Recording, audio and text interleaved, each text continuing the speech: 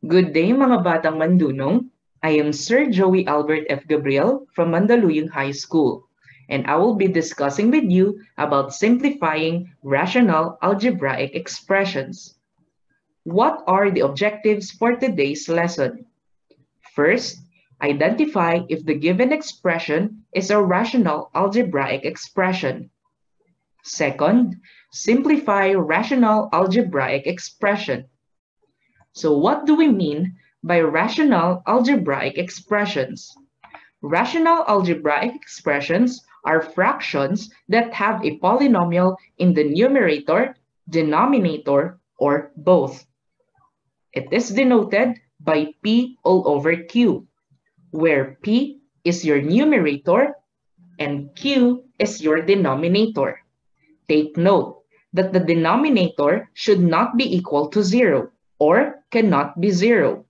Why? Because if the denominator becomes 0, then the fraction is already undefined. What do we mean by polynomial? It states there that the numerator and denominator should be polynomial. Let's have a quick review regarding polynomial. We have 4 given conditions so that we can say that the given expression is a polynomial. First, the variable has no negative exponent. We have an example of 4x squared. The exponent there is 2, and 2 is positive.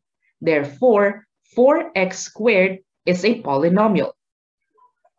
We have another example of 4x raised to negative 2. Negative 2 there is the exponent, and it is a negative exponent. Therefore, 4x raised to negative 2 is not a polynomial. Second condition, the variable has no fractional exponent. We have an example of 4x cubed. 3 there is the exponent, and it is a whole number. Then 4x cubed is a polynomial. We have another example of 4x raised to 2/3. 2/3 is a fraction. Therefore, 4x raised to 2/3 is not a polynomial because it does not satisfy the second condition. Third, the variable is not inside the radical symbol. We have an example of x plus square root of 4. It is a polynomial because x is not inside the radical symbol. However, we have square root of x. This example is not a polynomial because variable x is inside the radical symbol. Last but not the least, the variable is not in the denominator. We have an example of x all over 4. X is in the numerator. Therefore, this example is polynomial. We have another example of 2 all over x, and x is in the denominator. Therefore, 2 all over x is not a polynomial. Now, let's have another example and let's see if the given example is a rational expression. Example number 1. We have 1 over x all over x. So the first one, we need to check if the numerator and denominator should be a polynomial. And we have 4 conditions so that we can say that the given expression is a polynomial. So let's check it one by one. First condition, the variable has no negative exponent. We have an exponent of 1, and this is positive. So the first given condition has met. Second one, the variable has no fractional exponent. The exponent there is 1, therefore the second condition is met. Third condition, the variable is not inside the radical symbol. We don't have a radical symbol on this example, so we jump to condition number 4. The variable is not in the denominator. We can see that on the numerator, 1 all over x, the variable there is on the denominator. Therefore, it does not satisfy the fourth given condition. Then, this example is not a rational expression. Second one, 2x raised to negative 2 all over 5x. Let's check if the numerator and the denominator is a polynomial. First, the variable has no negative exponent. On the first given condition, it does not satisfy because the exponent that we have on this example is negative 2 and it is a negative number. Therefore, this example is already not a rational expression because numerator is not a polynomial. Third, 2x raised to 1/3 minus 5 all over x minus 1. First condition, no negative exponent. We don't have a negative exponent, so the first given condition has been met. Second condition, no fractional exponent. And we can see that on the numerator, we have 1/3 as an exponent, and it is a fraction. Therefore, it does not satisfy the second condition. Then, this example is not a rational expression.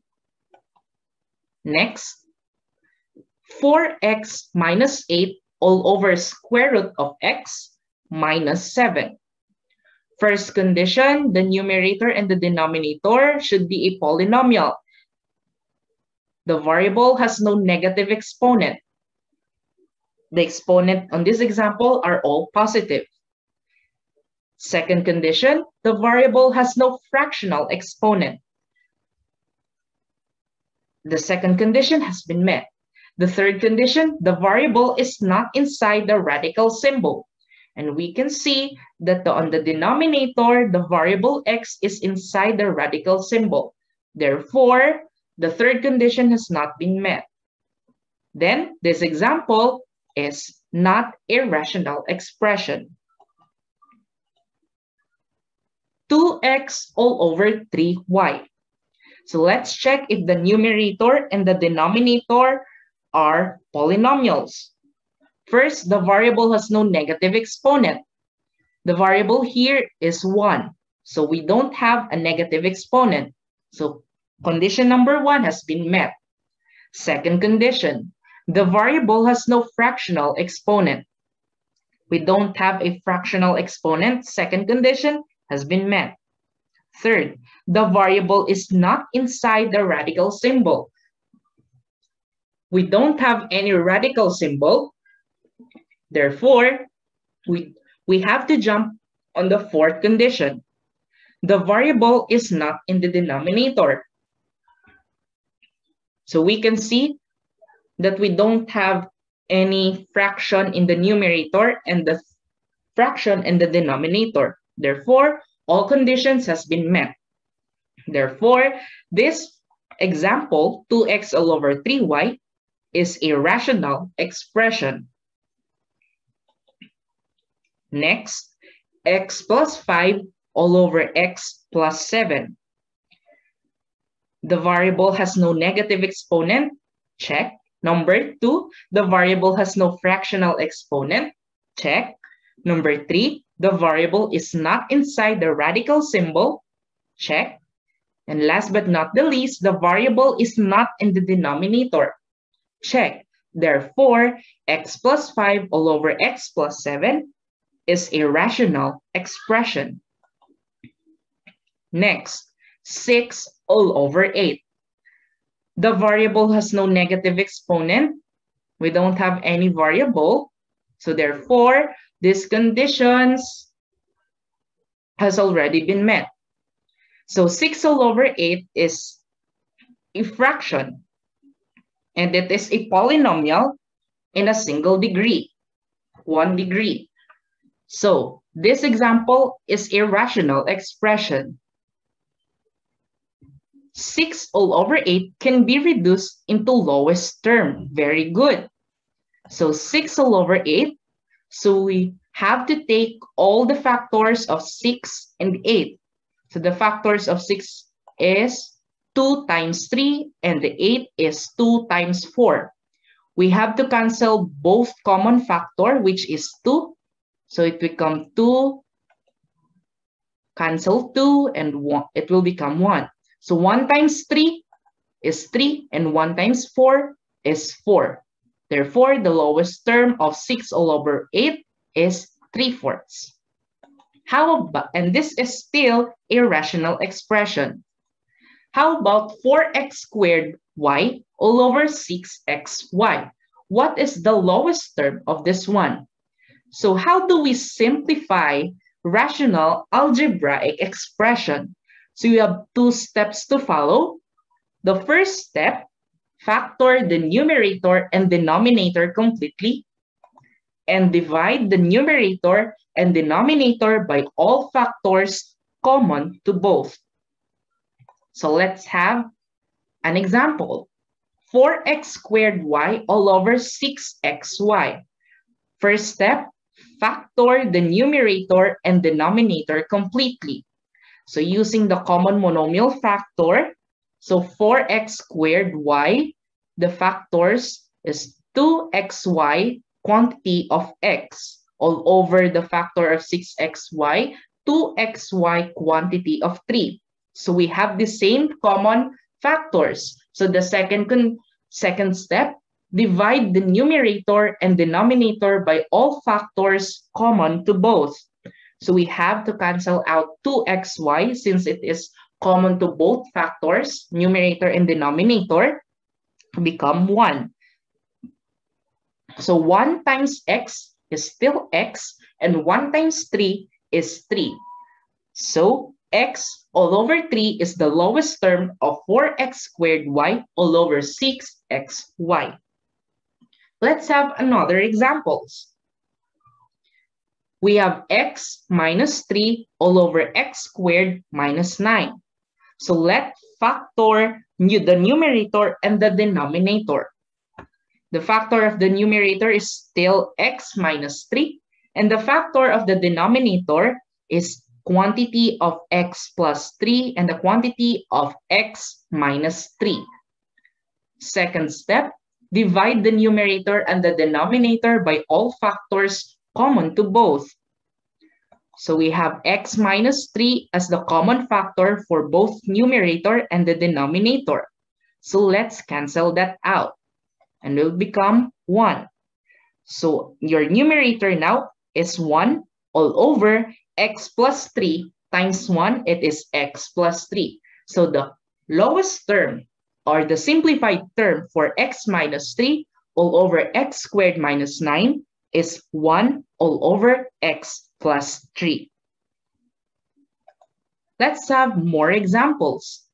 X squared minus 4x minus 5 all over x squared plus 5x plus 4.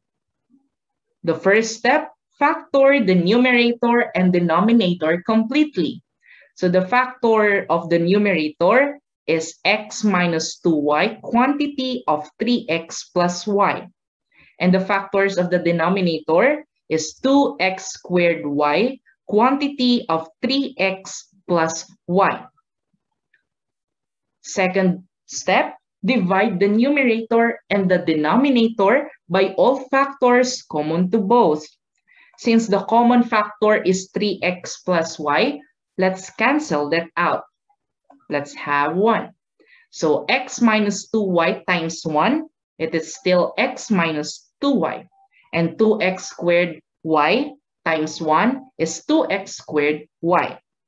So the simplified term for x squared minus 4x minus 5 all over x squared plus 5x plus 4 is x minus 2y all over 2x squared y. Next, z all over 2z. First, factor the numerator and the denominator completely. So still the factor of z is z, and the denominator is 2 times z. So divide the numerator and the denominator by all factors common to both, which is z. So let's cancel z. Let's have 1. So 1/2 is the simplified term for z all over to z. That is all for today. I hope you enjoyed our lesson for today. Goodbye.